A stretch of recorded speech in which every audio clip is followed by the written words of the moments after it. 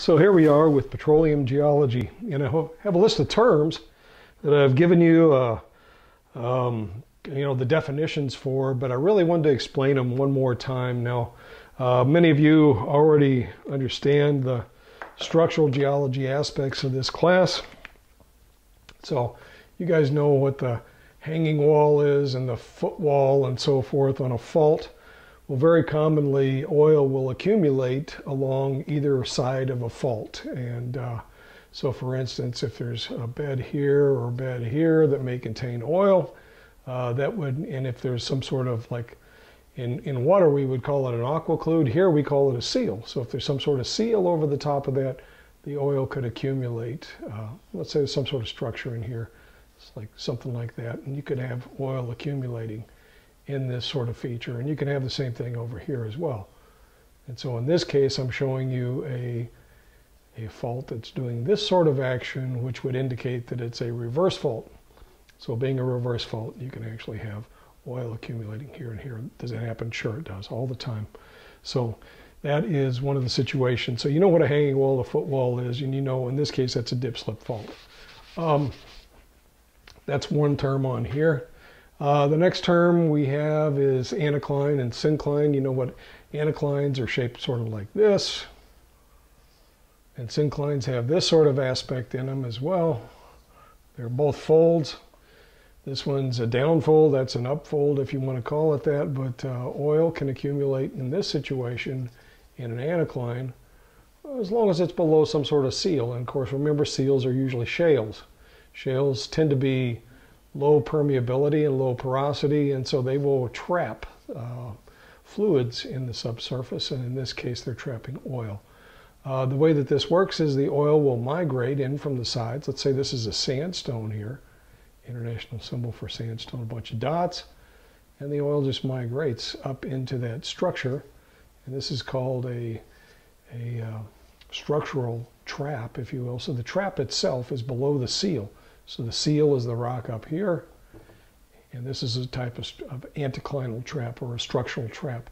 Now, what about synclines? This is like, well, are they going to have any sort of aspect to them where you can actually trap oil? Sure, yeah. If you have, again, some sort of structure, let's say a fault or something like that, you can accumulate oil in the up-dip limbs. And so up-dip. Now you have to think about oil and water and how they don't mix. And so in the subsurface in many places you have salt water even. Doesn't matter if it's salt or fresh water, either one of those, the oil is going to float on the water. And so the water would be filling most of the porosity, let's say in this sandstone bed here, but the oil will have migrated laterally or some other way up against this fault here. Here you're dealing with the footwall here, here's a hanging wall over here. This is a reverse fault, most likely, so that likely has gone up that way, and this is probably going down that way, so that's probably a reverse fault. But anyway, here's your trap right here. That's another type of structural trap, a fault trap in this case. But even in a syncline, you can get accumulations like this, so it's not just anticlines like that. That's a type of structural trap. So a fault trap and an anticlinal trap here. Very commonly, in very large areas, let's say we have, a basin shape here. So here's our basin, let's say the Michigan Basin or something like that. And if we looked at a cross-section of Michigan, here's Lake Michigan over here, and Lake Huron over here somewhere. In the middle of Michigan, it's like a bullseye in here, and those beds all have an up-dip around the perimeter like this. As it turns out, there's also some reefs and things like that that have a lot of porosity around the perimeter, and so the oil is migrated out of the basin and into these peripheral sort of settings like this, either in faults, but the oil will migrate into any sort of up-dip structure it can. So that's one of the main ones. And this is like at Traverse City in Michigan, up in northwestern Michigan in the Lower Peninsula. So if Michigan's like this, it's up in that part of Michigan, right up in here. One of the biggest fields in all of Michigan is like down here in the south central part, and it's along a fault, and it's a fault that's had some karstification. So the fault actually, the oil has accumulated in anticline that's been structurally enhanced, if you will. And so that's called the Albion Scipio field in the southern part of the peninsula, so somewhere down in here. So Yeah, oil can accumulate in structural traps. That's one of the key things that you know already. You know what unconformities are as well. So if you have an angular unconformity, let's say, below this, that's the symbol for an unconformity, is that wavy line like that. And let's say we have, you know, sandstone here and maybe a shale here, and this whole thing was sourced, and the oil can accumulate in a place below that unconformity, because usually at unconformities you have some sort of impermeable sort of layer overlying that unconformity, and so you can actually have an anticlinal unconformity, and this would be regarded as a type of stratigraphic trap as opposed to a structural trap. And so the stratigraphy here is what dictates how the oil and gas may get accumulated in here. And again, the water is going to be pushing up. I've got a blue marker here. See, yeah, so the groundwater is going to be pushing up on the bottom of that oil and allowing it to accumulate there. The oil just displaces the water then. So this is what they call water drive right there. And the water is, by displacing oil, the oil will migrate upward, up dip direction. So we call it up dip or down dip, right? When the oil is going to be lighter of the two, right? And so it'll go in the up dip direction. So that is a type of structural trap here that's associated with, in this case, an angular unconformity. Now, that's just one type of stratigraphic trap there. There's other ones as well. For instance, I think I mentioned the reefs already with in Michigan. So if you have what they call pinnacle reefs there, they're made out of limestone, and there's a lot of porosity in these things. Say it's chalky full, but it's made out of limestone for the most part. So limestone can also be a good reservoir rock as well. And again, this is in a conventional sort of setting, so we're not talking about producing oil or gas out of shale, but we're actually talking about producing it out of the rock to which it's migrated. So I'll give you that story in just a second here. But here we have a reef draped over, let's say, with a shale. And in the case in Michigan, it's actually draped over the top even more by salts that are in here. So salts would have filled in the basin in various places. Here's our salt symbol, the brick pattern or limestone pattern here. And then here's a shale right here. So the shale would be the seal, but the trap itself, oil will accumulate in this sort of region in here. That's a stratigraphic trap.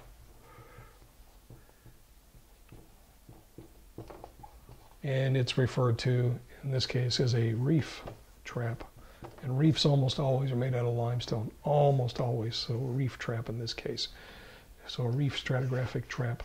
So let's get to the gist of this thing. Okay, so that describes some of the trapping settings and some of the terms that are on page 22 that you already have definitions to. What is the story of oil?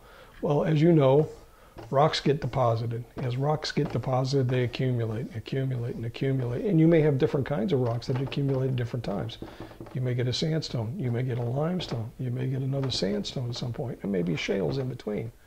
So in this case, here's a stratigraphic succession where you've got all these different strata. If you bury that deeply enough, under, let's say, about 3,000 feet of sediment, what happens is all of the organic material that was trapped in these shales like this, and these may be black shales, which are really prone to having organic material in them. They have a lot of algae that may live or die, and when they die, they fall to the seafloor. And once they get buried, it gets hotter and hotter, as you know, in the subsurface, and we call that the geothermal gradient, right? In the geothermal gradient, when you get about 3,000 feet deep and you have organic material that's trapped in a shale like this, it cooks it. And so that process is called maturation. And you can take organic material that may be made out of lipids, it may be made out of like lipid material, there may be other types of material in there. There could be just algae in here. Alginite is what they call it when it's ready to be cooked, essentially. So algae, wood particles can actually generate gas, as it turns out. Anyway, that material that is in here that's trapped, that may be the complex carbohydrates, the lipids, you know, the fats and so forth. And those sort of things, they get cooked. And when they get cooked, they become simpler and simpler organic molecules. And so the simplest organic molecule you can have of all of them is CH4. And now that's methane. So methane is a type of hydrocarbon that's natural gas, really. That's the stuff that we burn in the wintertime in this area anyway. So CH4, the most common one. One of the ones that we burn when we have automobiles is we burn octane. Octane is a particular type of hydrocarbon that is referred to, well, it has this sort of structure. It has 8 carbons in it. All these carbons, 1, 2, 3, yep, all 8 of them here. That's the carbons. And they all hook up with the hydrogen. So the hydrogen, let me use a different color here. So the hydrogens are in between here. So the hydrogens are in here. As it turns out, when you ignite this in the presence of oxygen, I'm putting the hydrogens on here. Takes a while to get all 8 of them surrounded. So this is a saturated, they call it a saturated hydrocarbon in this case. And the chemical formula for that, of course, is going to be C8, H, and then you just add them up. It's C8H18. I think that's right. So it's plus 2, I think. So yeah. So 10 plus 8. Yep. So 1, 2, 3, 4, 5, 6, 7, 8, 16, 17, 18. Yeah. Okay, I'm going to have to add some more on there. But anyway, there's a few more hydrogens on there. You make the energy when these things break these bonds. And so when you break that bond in the presence of oxygen, you're forming carbon dioxide plus the energy that's given off. And anyway, there's your gasoline right there. So C8H16. I think it's 18. Actually, I think it's C18. I'll have to like figure this out, but it could be as much as 24. Yeah, I'm not an organic chemist, okay? But anyway, octane is one of those things that you have in gasoline. It has to go through the maturation process in order to do that. So we take these building blocks, the algae, the wood particles, the resins, and so forth, and those things become the hydrocarbons that eventually, once they get cooked enough, they become mobilized. And so a funny thing happens is if you bury these shales deeply enough, they've already been dewatered a little bit, but what happens is when you get around 3,000 feet, that's kind of a magic number for petroleum maturation.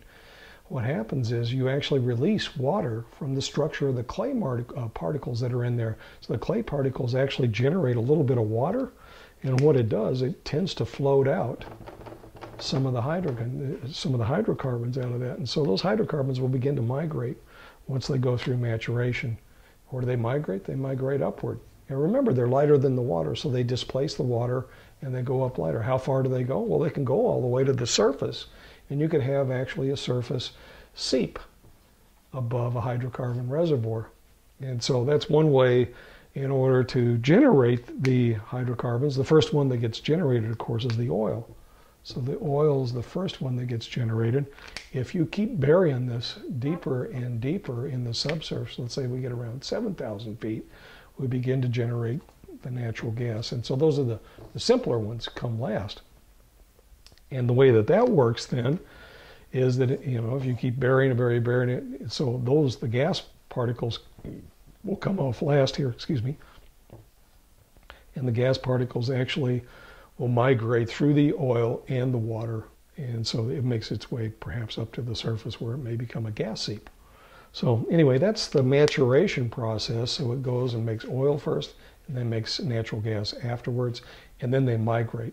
And so when they migrate, they're actually expelled from what we refer to. So these rocks, the shales that have the algae, the woods, and the resins, the things that we refer to, actually, the term is kerogens. When you have these kerogens that get cooked, it gets expelled and it migrates, and it's called expulsion. And that also includes the water that would be expelled with this as well. Where does it migrate to? If it can, it's going to go up dip. So that's the gist of the model right here.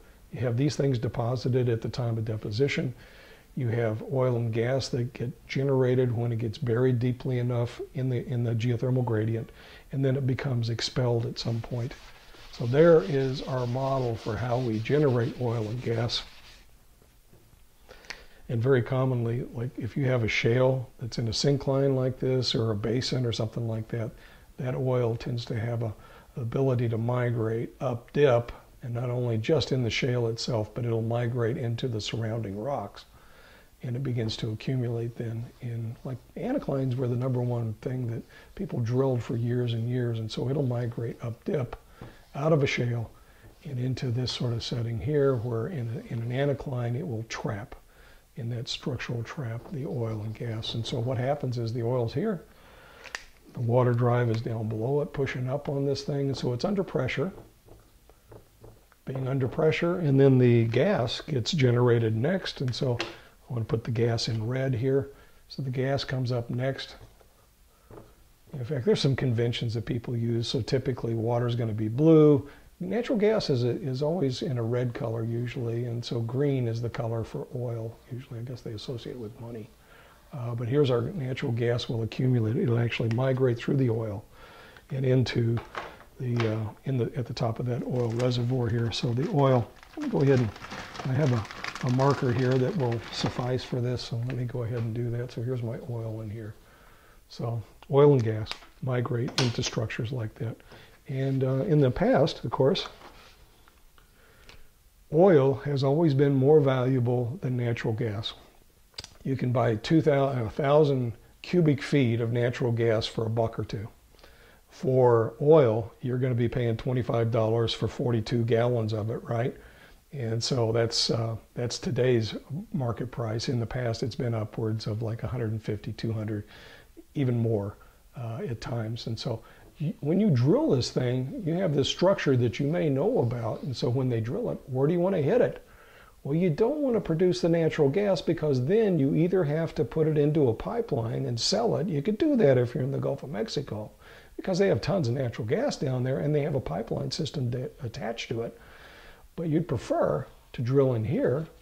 In the old days, they would drill a vertical well, and you'd have a certain pay zone that you would have here where the oil is being pushed by the water. If you have water down there, forget about it. You have essentially what they would call a dry hole, even though it has water in it.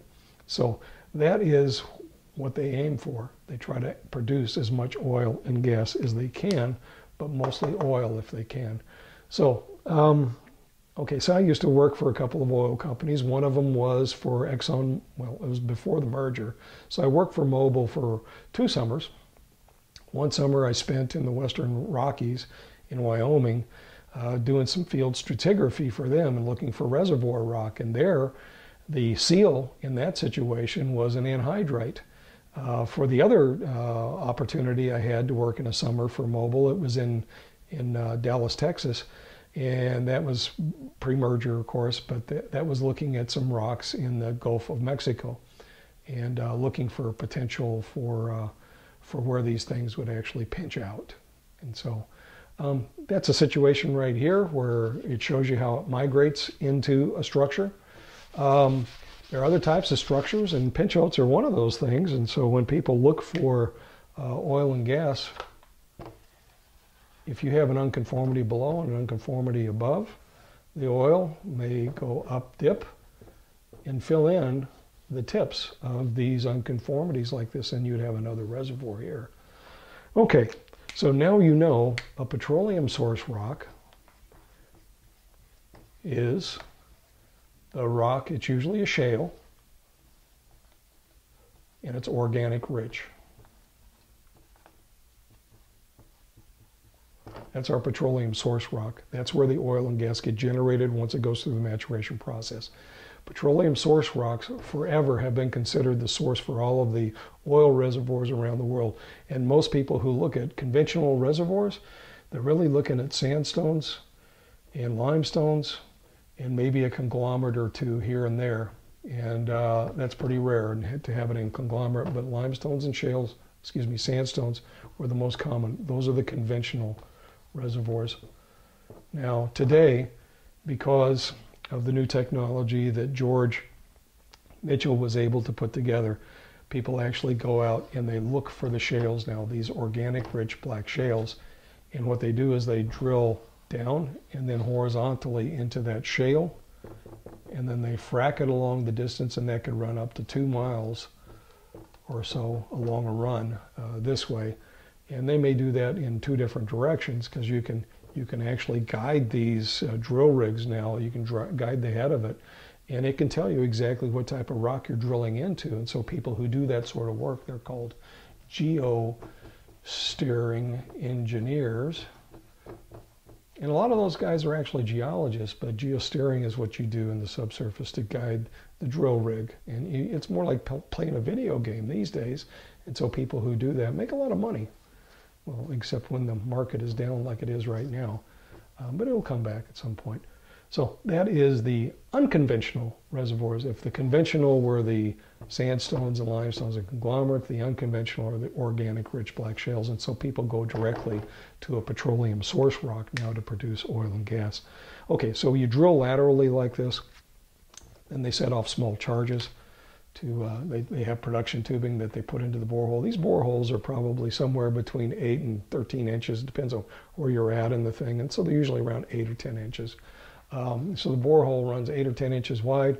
They set off, they line it with some tubing, and then they set off some charges to puncture that tubing and to puncture the rock around it. And then they introduce the fracking fluids, and the fracking fluids are introduced under high pressure. And so they back a truck up to the system and they flush it full of sand plus the fracking fluids, and it breaks the rock around it. It allows the oil and gas that may be trapped in that petroleum source rock to enter the borehole then, and then you can produce out of the borehole then. And so every oil well is producing out of these boreholes that are drilled. So that's a petroleum source rock. That's geosteering, and it's an unconventional resource. And these petroleum source rocks are the new, this is conventional. These are the unconventional resources right here. And let me see how far that gets us down the top here from these the list of things here. A gas cap you will recognize as being the gas that's trapped at the top of a reservoir. So a gas tap would be the gas up at the top with the oil below that and the water below that. And so that is referred to as the water drive down below, where the water is pushing up on the whole thing, the gas cap at the top. So you will have gone through a later phase of maturation in this case, so probably a little bit deeper than 3,000 feet then. So you know structural trap, you know stratigraphic trap. Connate water is water trapped at the time of deposition. So very commonly connate water will be salt water. And so because many of these are marine deposits across even the United States, the marine waters were trapped at the time of deposition. That's called connate water, C-O-N-N-A-T-E, connate water. Other things to tell you about, we know about the oil and gas maturation, we know about burial, we know about the petroleum source rock. Petroleum exploration, simply looking for oil and gas in the subsurface. You know about structural traps now. You know about stratigraphic traps. We know about water drive, gas cap. You know how to drill it. We're down to the drilling technologies actually next. That involves another famous person actually. You probably heard of him, Howard Hughes. Howard Hughes developed the Baker Hughes tool company. Actually, it was the Hughes tool company to begin with. And so in the old days, as you recognize in a borehole, if this is the surrounding rock that it's already been drilled into, in the old days they used to use cable tools, and they would just hammer it out and then bail the rock out of it like that. Somebody came up with a very clever design where in a drill stem you could actually attach a drill bit to the very bottom down here with some cones on it like this. And so cones were added to the bottom, and these would have little chisels essentially at the bottom, and put them on a rotor. And so what they would do is they would spin up this hollow pipe right here, which is called the drill stem. And this would be the rotary drill bit at the bottom down here. And this thing would crush the rock and jets would blast out the material. Drilling fluids were circulated down through that hollow pipe, and because you've already drilled a hole, you're at the bottom of this hole crushing that rock with this rotary drill bit. The cuttings would instead be flushed out the side, around the sides of the drill stem here, and so those cuttings make it all the way to the surface where they are rinsed, and they recycle the muds back down the hole this way. So drilling muds would be forced through the bottom of this thing on a big pump at the very top of a drill rig, and it's heavy enough. Drilling mud has barite in it. So as you know, barite has a massive specific gravity, and so it's able to float many of the rock chips that were cut on these rotary drill rigs. So Hughes came up with this idea of doing I think it was a two-headed version of this first, and then today, of course, they do a three-headed version of this, or more. They can do multiple heads at the bottom down here, and it allows to crush and really just destroy the rock in that borehole. So if you're drilling down here, that may be, and if you're down at the bottom of a hole, maybe 8 inches across or something like that down here, and so you're drilling through the reservoir that way.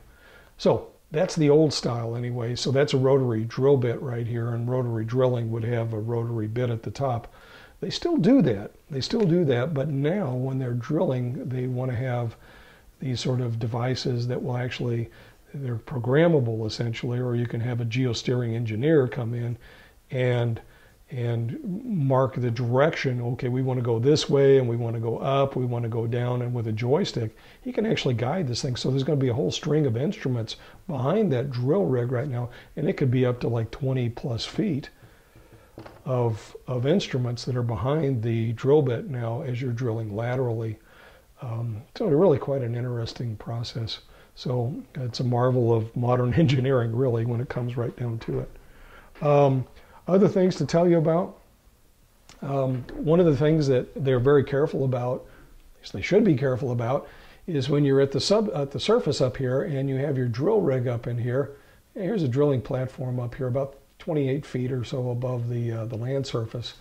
Here's the land surface right here, and they've begun to spin this thing down. And so as you're drilling through, remember, there's going to be aquifers up in here, right? Well, those aquifers are precious, right? In many places around the world, there's not a whole lot of groundwater that's uncontaminated. So what they have to do is they have to put a jacket around the drill stem here. What they'll do is they cement it, and they put what they call casing in it. And so casing will protect the shallow groundwater from being contaminated. And of course, most of this is the fresh water at the very top. Down here at the bottom, it's going to be more saline. And so this connate water that's trapped down here at great depth, salt water already, so they don't worry about it quite so much. But they always will case a well after they've drilled it. So once they're past about, let's say, probably about 3,000 or 4,000 feet. Surface casing is much shallower than that, usually a few hundred feet. But then they'll case the entire well and then produce out of intervals where they've actually blasted laterally to fracture the rock and allow the oil to come back into the borehole. And then they'll plot, if the oil's coming up from a certain area, they'll plug it up below that so the oil doesn't get trapped in the borehole. So they'll cement it in. So that is the way that a lot of oil gets produced. So production is the idea that you can take oil that you find in the subsurface through exploration. If it's a proven well, you can come back and then you can produce out of it.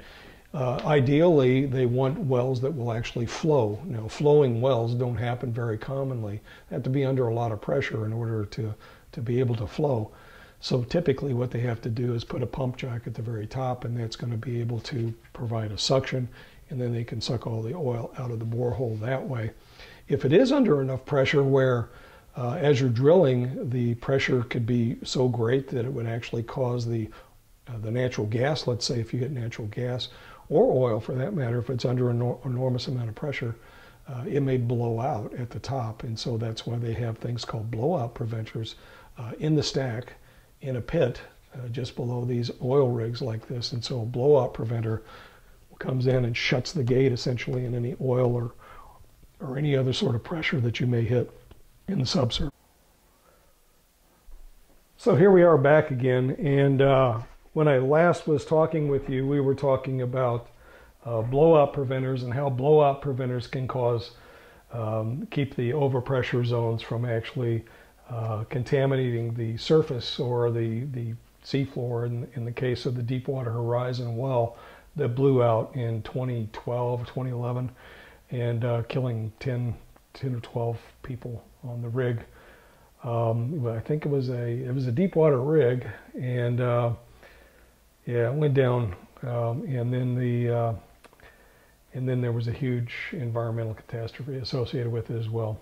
So there are always consequences to any type of petroleum exploration and production, and so environmentally you can be done soundly, but people who cut corners sometimes can cause real major accidents, and people can get killed.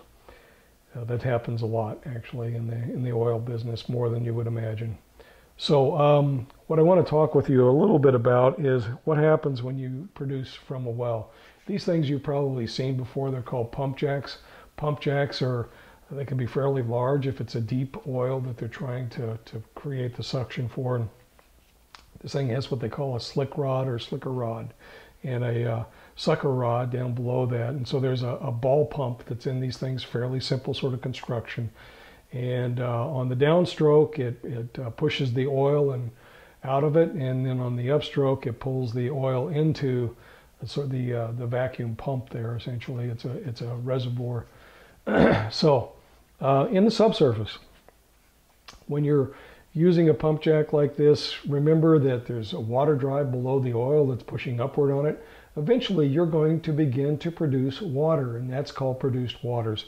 And so produced waters have to be dealt with. And so what happens, in fact, is you get water mixed with oil, and oftentimes they will actually do what they call, they have these stock tanks that are put around these sort of pump jacks like this. And in the first one, on that upstroke, when it pulls that product out of the well, out of the borehole, out of this capacity, this area right in here, it's going to have that mixture of oil and water, and they put it into a separator.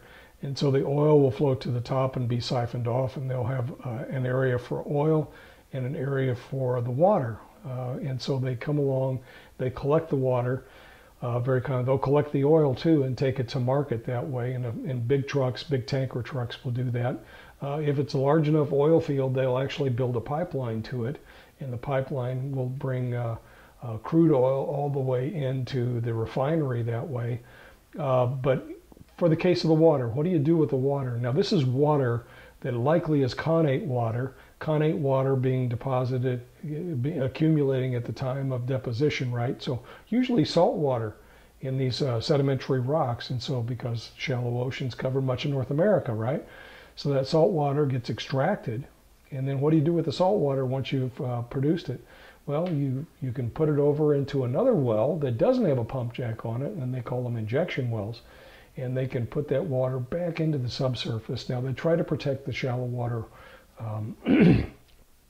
aquifers again by having good casing at the top. In fact, they'll case these wells all the way down. But they find an injection interval where they try to produce more oil from that injected water. And so that water can actually add to the water drive that's below the reservoir. And so they inject the water. It's a waste treatment, if you will. So it's oily water that gets injected into the subsurface. Now, this is way below drinking water sort of area, so nobody's really worried about it, right? Until recently, because there have been a lot of injection wells associated with horizontal rigs that, if you have a horizontal well, you're still going to have a pump jack at the top like this eventually, to produce the oil out. And there still may be water that's produced. And so what do you do with that water? Well, they pump it back into that producing interval. And the trouble is, of course, is that it's under pressure when you inject it. And as you inject it, you can actually activate old faults and things like that. So there's an issue with earthquakes that they've never had before in places like Oklahoma, Arkansas, and a few other places where they do this sort of activity. For Arkansas, they decided to ban any sort of injection wells, and so they said no more. We're not gonna put up with the earthquakes around Little Rock. And so they stopped it there. Oklahoma makes most of their money off of the oil industry, and so they didn't ban it there. And so as a consequence of that, you're getting 5.7, 5.8 earthquakes in Oklahoma, in a place that historically has never had anything larger than a magnitude 3 earthquake. So injection, particularly these wastewater injection wells, seem to be what's driving many of the earthquakes in places like Oklahoma. And we knew it would do that actually from the 1970s when there were injection wells in Rocky Flats out in Colorado, which had injection wells, and they were having a lot of seismicity associated with it. So anyway, that's the story of produced water and what you do with it and how things get taken to market. So there is a big dichotomy in the oil industry between where you produce the oil and gas in the oil fields and once it's taken to the refinery. And so the part where you actually find the oil and produce the oil is referred to as upstream. So upstream, that's what companies do. They have companies that will like say, well, let's find the oil. And they build their geologic models, try to figure out what kind of trap it is, what the seal is, what the timing of the charge is for how the oil migrated to a certain place. And then for the downstream folks, they're more concerned about when the material is taken to the refinery and then what happens after that. So in a refinery, this is a kind of a diagram of what happens there during the distillation process. So that's the first thing that happens is in distillation. They put it into a column, they heat up the oil and gas, low temperatures, and they drive off the various products. Well, the lightest products go to the very top and are collected up at the very top. And so they'll siphon off the product at the top. And then in addition to that, you may have gasoline, you may have heptane, you may have pentane, you may have all these various molecules. And towards the bottom down here, you're collecting many of the heavier hydrocarbons. And so you may wind up with motor oil or something equivalent to motor oil down here. And then you may have asphalt at the very bottom. So asphalt would then be taken to a place where you could use that product. And so they use the various products, so plastics somewhere in the middle there. So that's what they do at a refinery. That's one of the processes they use there. The other one's called cracking. And so in cracking, they take long molecules, the long hydrocarbons, and they break them in half essentially in the presence of catalysts. And so cracking results in the usefulness being increased from the crude oil. Now, okay, so one of the key things is how much gasoline can you get out of a barrel of oil? And it varies on the kind of oil it is, but in general, you get about 23 gallons of gasoline out of every barrel of oil that is produced. Now, some oils are better than others, so the lighter oils tend to produce more gasoline. And in fact, there's some wells in Indonesia that produce almost stuff you could burn in your vehicle directly out of the well. It's called gas condensate. Gas condensate is a very lucrative sort of product to produce. Mobil, when I was working for them, had a well in Indonesia that was giving them about $1 million a day, or maybe a field, about $1 million a day. Okay, so once you've refined it, you got to take it to market. When you take it to market, what does that mean? Well, it winds up at the gas stations, right? So from the refinery, it goes to bulk stations, or it gets piped around the U.S. and the pipeline infrastructure that we have. And so from refinery to the market, there will be bulk stations. There's two of them in the Springfield area. There's one in Brookline, there's one in Mount Vernon. And that bulk stations are where the trucks go to pick up their gasoline, their product loads. And then about 8,200, 8,400 gallons in a tanker like that. And then they take it to market to the gas stations that are around Springfield and other surrounding areas. So all of this area is supplied by those two bulk stations. They have tanks and things like that there that have the various products that people use. Diesel, unleaded gasoline, and then they have all the other products. And so most of the products are almost always the same. There's a few refineries that will put some additives in to the refined gasoline. But that's pretty uncommon. So most of the gas stations you stop at has the same gas as the other gas station. The only thing you have to worry about, here's a little bit of advice, never fill up at a gas station when you see a tank truck there, because what that does when they're dropping into the underground storage tanks for the gasoline. They have submersible pumps that go into them. When they do that, it stirs up the tanks, and so if there's any water or condensate in those tanks, it's going to make it a little bit dirtier or a little bit wetter, if you will, with water when they're actually refilling those tanks. So if you see a tanker there, wait a while, wait a few hours before you go fill up. Otherwise, you're probably going to get minute traces of water in your gas. Other things to keep in mind, there's little things actually, like fill up on cold days if you can, and that way the gas hasn't expanded as much in the tank, so you get more for your money that way. Just a little bit, not much. I mean, the tank's usually going to be about the same temperature, but if you're outside and it's warmer, it's easier to like lose some of it through vaporization, stuff like that. Okay, so that's the market. So this is the downstream part, right? So the major oil companies really smart about this, right? So they wanted a vertically integrated corporation. They would have an upstream and they would have a downstream that they could market at. And so that's why places like Phillips still have exploration and production companies, but they also have the downstream market, so the Phillips stations where they can actually market their own product that way. And they're affiliates usually, and so these are people who have franchises, and they will, pay for their franchise and have to buy their allotment from that company usually, and so that's the way that system sort of works. So the refinery produces all these products, and you use it. And many people use it anyway. Anybody who drives is part of this system. So I have one more short bit to put into an MP3 and tell you a little bit about the last parts of the oil and gas system and how we've moved from different resources and different uses for hydrocarbons through the ages. I'll record that next, but I'm going to go ahead and try to upload this video first. Other things to tell you about here. For the offshore areas, the federal government leases many of those properties, so we actually have leases that go out in the waters, the surrounding waters, the 200-mile limit for the U.S. Exclusive Economic Zone. Any leases that are made, that brings money into the federal government. I used to work for the USGS. I worked for ExxonMobil as well, and so, and then I guess that's the only company. I've worked for Mobil for 2 summers. Actually, I worked for Shell for 1 summer as well. So interesting education. It gives you a lot of insight into the markets and the different aspects of the petroleum business. It's not without its detractors, obviously, but until we invent another system by which we can distribute goods around the world like we do today, it's probably going to be remaining in place. It would be nice to have alternative energies, but even many of the alternative energies, if you watch the documentary that I've posted the link to as well, you'll see that many of those are burdened with sort of ecological sort of conundrums as well.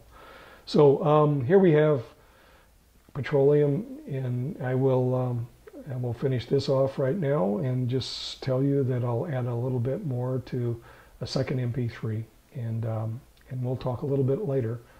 I'll give you probably a little bit of a review at some point in here, and so this is the 2nd of May right now that I'm recording this. The final, I think, is on Wednesday, the following week, and so we'll take it as it comes. Anyway, it takes about 10 times longer to do these like presentations on the blackboard here than it does in real class, so I'm sorry for that. Hopefully I haven't talked too much, but anyway, I hope you'll also be able to get a lot of useful information out of this. So anyway, talk to you soon. Thanks.